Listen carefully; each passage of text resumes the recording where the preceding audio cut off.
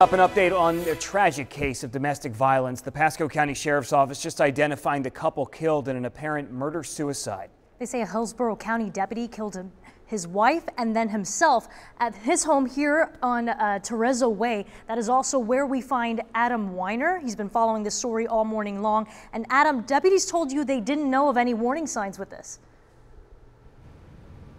Yeah, and that's a big reason that they are talking to neighbors this morning here on Teresa Way in the Bexley Village community here in Land O'Lakes.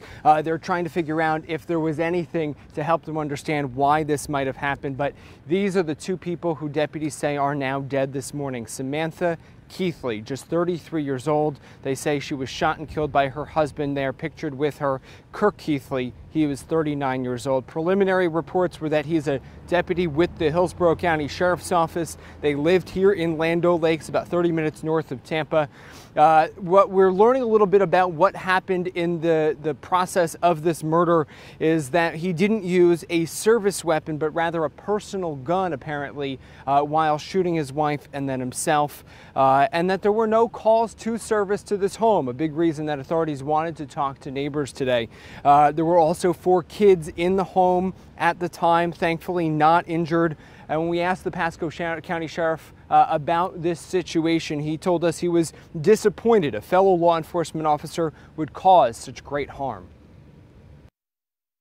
Domestic violence is a horrendous act that goes on in every community.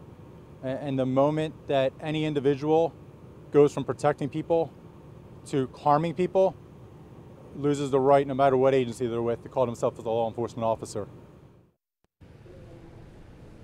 Those photos we showed you earlier of Samantha and Kirk, those were from Samantha's Instagram account. A lot of photos online of the two of them smiling together and with kids.